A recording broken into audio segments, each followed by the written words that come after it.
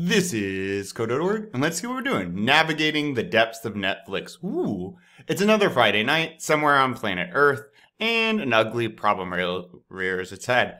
Thousands of people are mindlessly scrolling through Netflix, desperately searching for something that seems remotely interesting. Ah, the tear. With implementing the release of Netflix Navigator, the newest app from the hottest player in the market, Happily Ever After. Ooh, that's Happily Ever After. Good job, everyone. Good job. Movies and shows will practically choose themselves. That sounds terrifying. What if they choose, I don't know, like a horror movie? Because those are terrifying.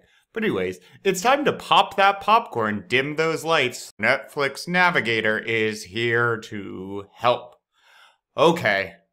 I'm not sure I'm going to trust this thing, but I guess if we design it, I'll have to trust it. All right, so let's see. Explore the prototype on the left in order to get a sense of how the app should be designed.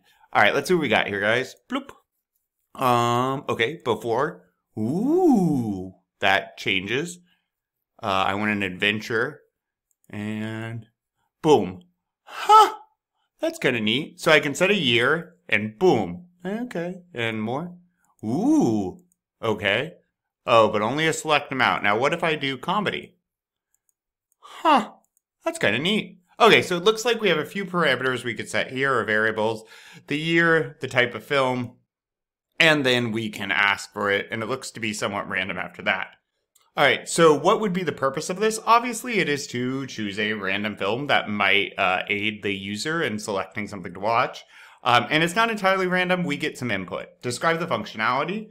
How does these designs best fit the purpose? It allows for user input. We get some limited control using these variables, year and genre. And then we get to ask it to randomize. Simple inputs and outputs. The inputs are the year and the genre. The outputs is the data that it's giving us right here. You can technically argue that this is an input too, since I have to click the button. So that aid in achieving the functionality. Yep, cool. Onward.